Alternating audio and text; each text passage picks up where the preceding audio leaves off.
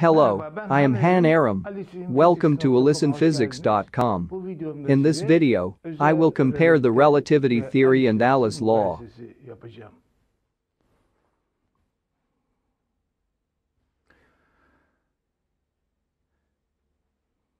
I found it necessary to compare these theories because they are very similar to each other. Here, we will compare these. What is the basic logic of both theories? Where does the difference between theories come from? What are the results predicted by each of the theories? I will tackle with these questions. In this video, the word signal is used for the electromagnetic wave. The word signal is used to facilitate narration. I ask you not to be confused about this.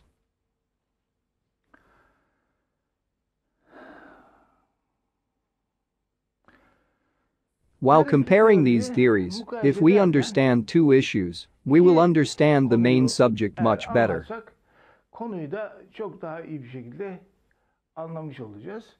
Both theories are shaped on the behavior of signals.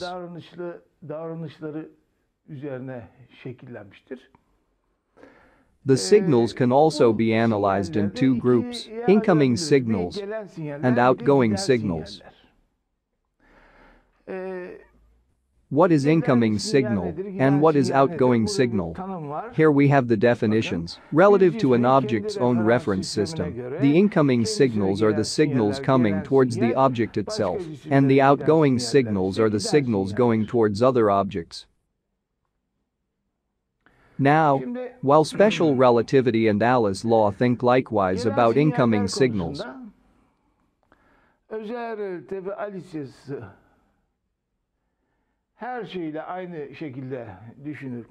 these theories have a different view of outgoing signals.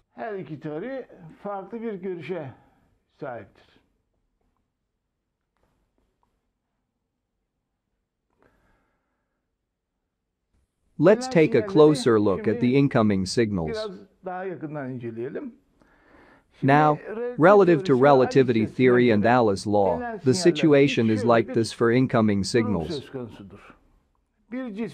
Relative to an object itself, the speed of a signal coming towards it is always constant and is equal to c. The movement speed and direction of movement of the object do not change this rule.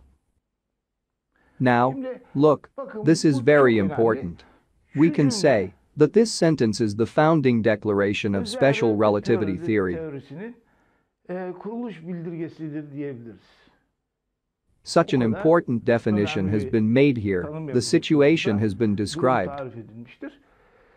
Alice's law and the theory of relativity think exactly the same about these incoming signals, they have no disagreement.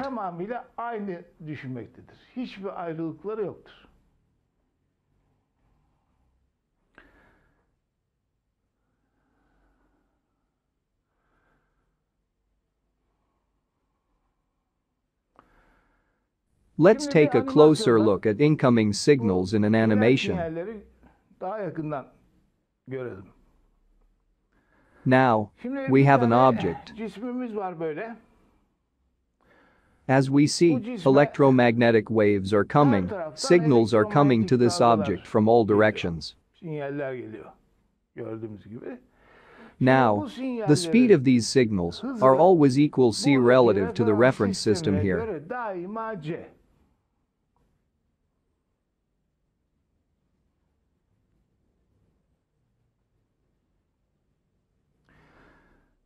What was the definition of incoming signal? Relative to an object itself, the speed of a signal coming towards it is always constant and is equal to c. Here too, the speed of these signals is c. There is also a very important situation here. Whether this object moves or not, the speed of these signals, the speed of the signals relative to the object, is always c and constant. So when I move the object like this, in this way, the speed of these signals does not change relative to this object.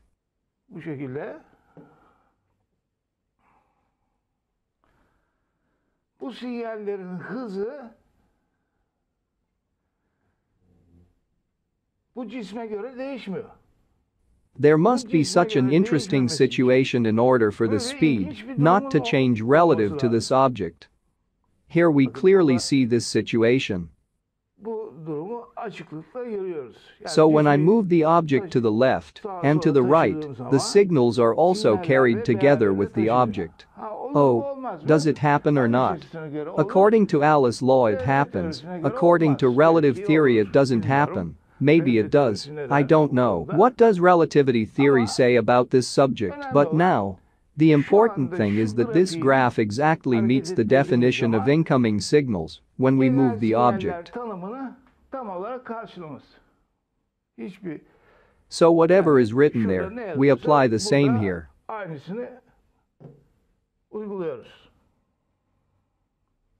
Let's put a ruler.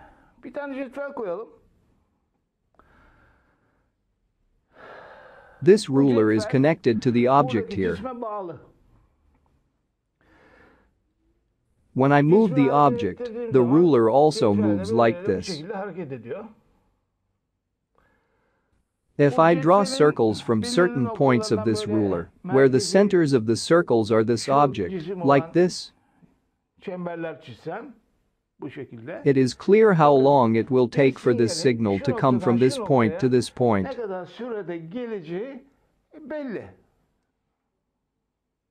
Because that distance is definite.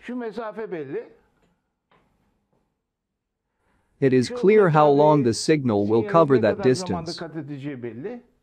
And since the distance between these 2 points does not change while the object is moving, for this object, these signals have to pass the distance between these 2 points in the same time.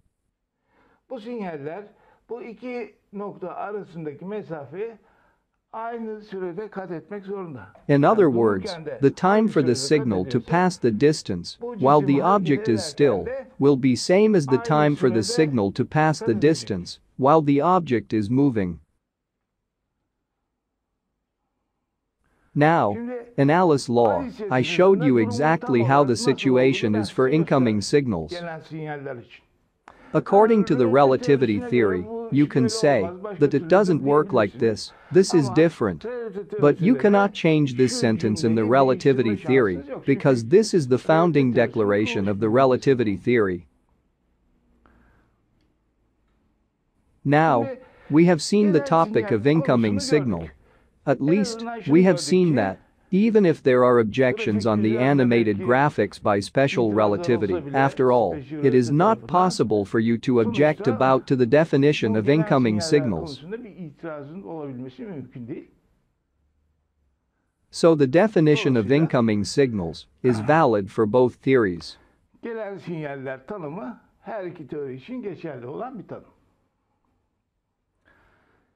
Let's move on.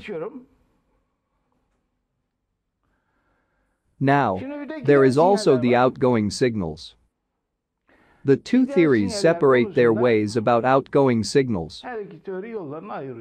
Relativity theory says, relative to an object itself, the speed of the signals sent to other objects is always constant and equal to c, according to its reference system. Movement speeds and directions of objects do not change this rule.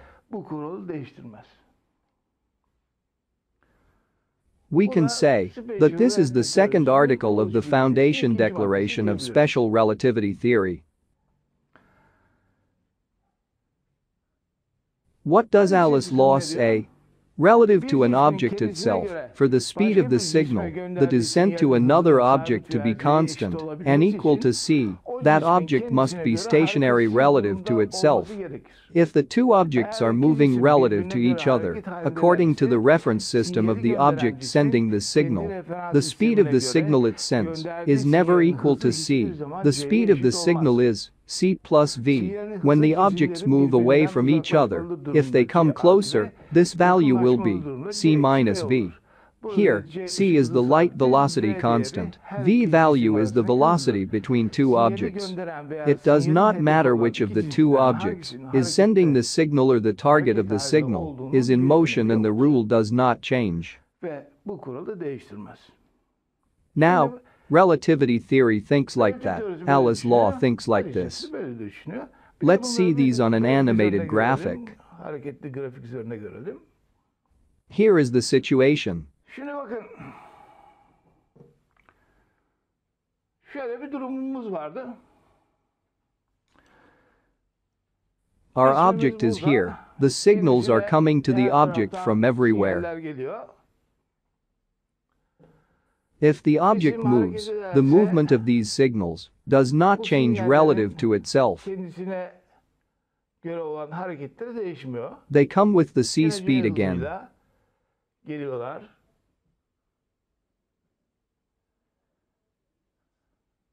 Now, there is also an observer here. This observer has a flashlight in his hand. He holds the flashlight like that and sends light signals. These signals are dependent on the same rules as the signals here, because according to this object, they are incoming signals. Let's see what happens. There is an interesting situation. Bu şekilde ilginç bir durum var. Now, relativity theory says that the speed of these signals going to this direction here, whether or not this moves, the speed of these signals is also c for the observer's reference system and does not change. Bu sinyallerin hızı benim referans sistemine göre de c'dir ve değişmez diyor. But I see that this is not so. When I move this, the speed of the signals changes relative to the observer's reference system. However, if it stops, it is equal to c. I see this clearly. Alice's law says, no, it is not like you say. So whatever way we see here is like that. It says it should be. Now, the similarities and the differences are like this. Let's do something more here.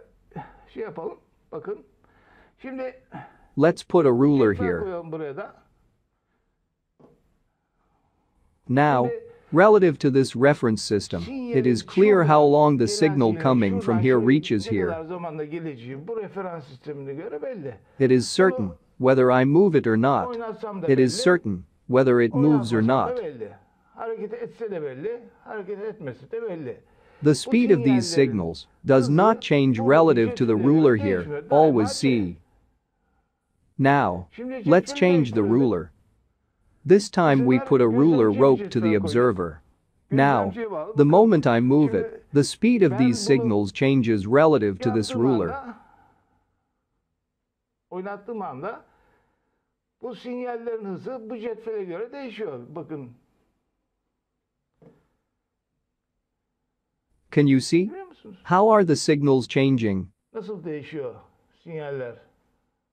Now, Alice says, this is the way you see it. The event happens the way you see it here. Olay burada gördüğünüz şekilde gerçekleşiyor. It says that this is not the way the special relativity theory says. Now, we also have an automatic movement. Otomatik hareketimiz var. Let's see it in automatic movement. Let's zoom in a little bit. Biraz zoom yapalım.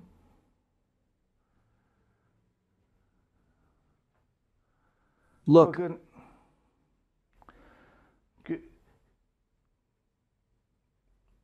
as the object goes this way, the signals are faster than c relative to this ruler.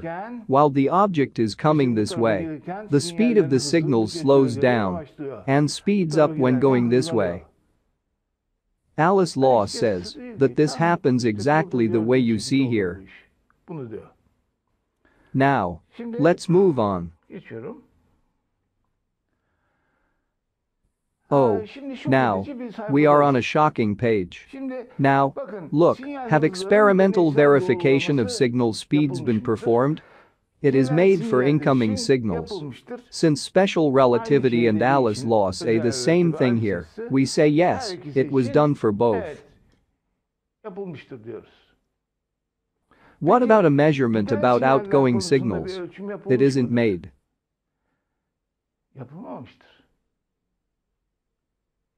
In other words, the special relativity theory does not have any experimental evidence for outgoing signals.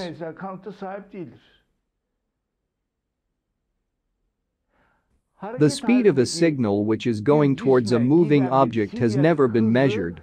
Asla ölçülmemiştir. Special relativity theory was written in 1905. Now, we are in 2020. 2020 yılındayız. During this entire time, the speed of a signal going towards a moving object has not been measured. Sinyalin hızı ölçülmemiştir. Therefore, anyone who presents an opinion about special relativity actually talks completely wasted because there is no evidence. Çünkü kanıtı yoktur aslında. And Alice Law has been trying for 20 years for this experiment to be made. Alice yazısı aşağı yukarı 20 senedir uğraşmaktadır.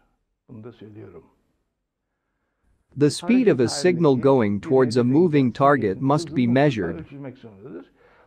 I know, this is a very difficult measurement, but this has to be made. Because the future of physics, theory of physics depends on this measurement.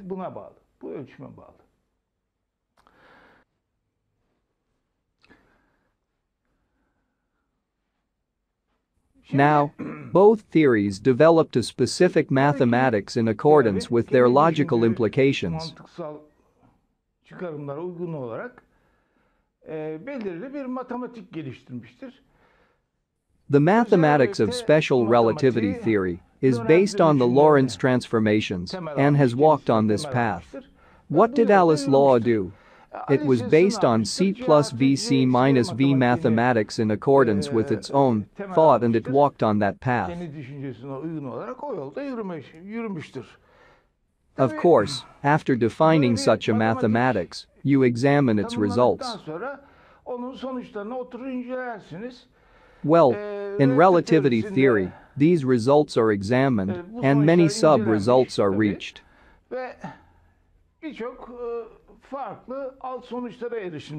What are these? Many issues such as time dilation, length contraction, simultaneity, etc. have been brought up. For objects moving at a speed close to the speed of light, an idea that time slows down to zero dominates. It is thought that the length of objects shortens for objects that move.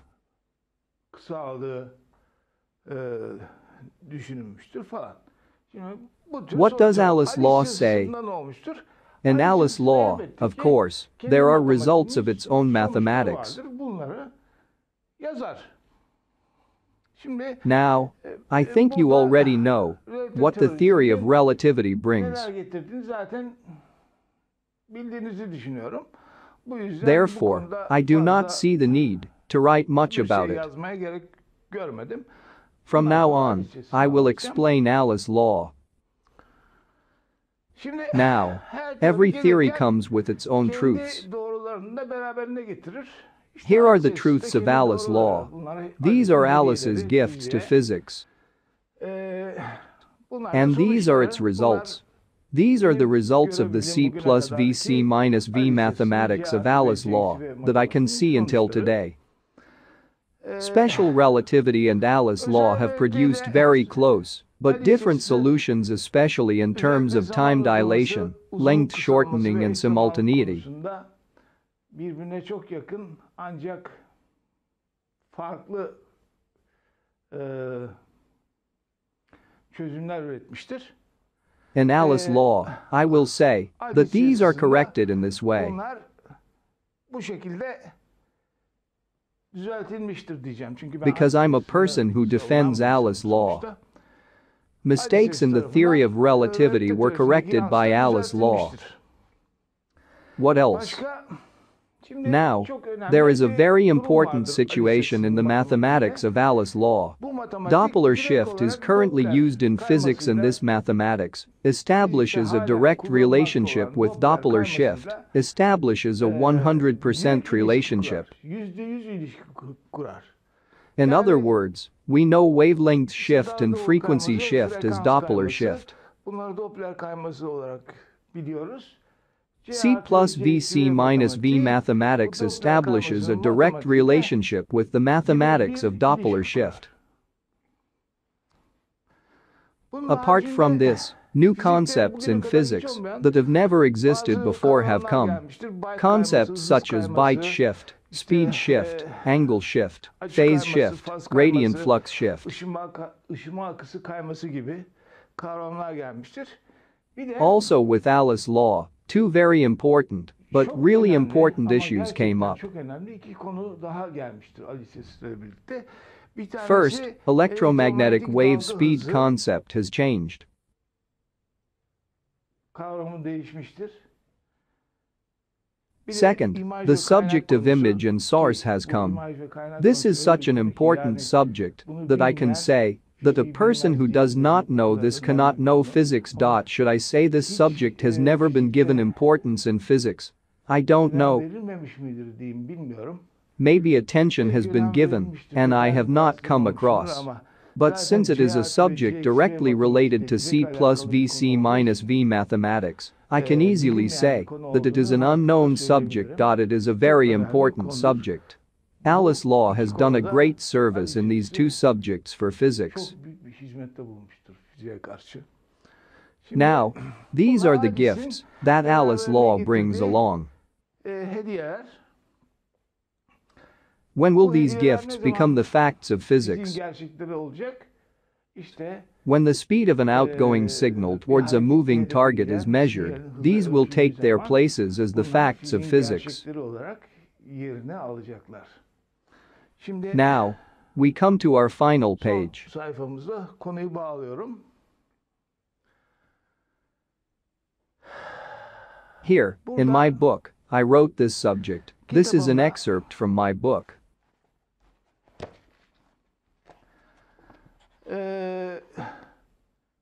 Şu konuyu yazdım.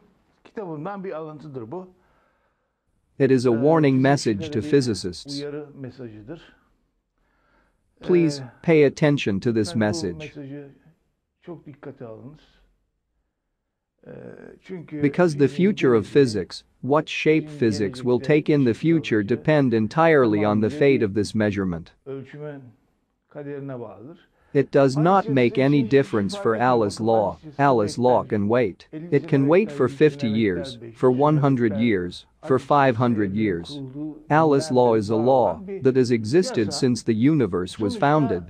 After all, ölümlü we olan are the bizleriz. mortal ones. It is Bizlerin important for us to understand, so it is important for us anlaması to önemli. act. O yüzden bizim hareket etmemiz önemli. We are the Biz, creatures who have to see the kısacık truth and act with the yaşantımızda truth in our short doğruları lives.